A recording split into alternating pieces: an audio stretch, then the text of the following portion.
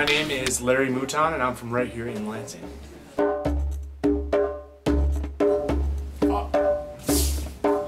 I've been training martial arts here at KSK now for 4 years. I love the camps. You always gotta love the camps. I love training here through the week too, but the camps are a nice special event. Bring some people from out of town. I really enjoy it. Okay, wrist to wrist. Working with Guro has always been really easy for me. I've always enjoyed working with him. It doesn't seem to ever be extra work to work with him, right? It's just us working on the stuff, and he's never a roadblock. Right, this is where all the drills take us to, because this is the actual utilization of the art. Weapons camp is fun, informative, Stop and send back, stop and send back, stop and send back.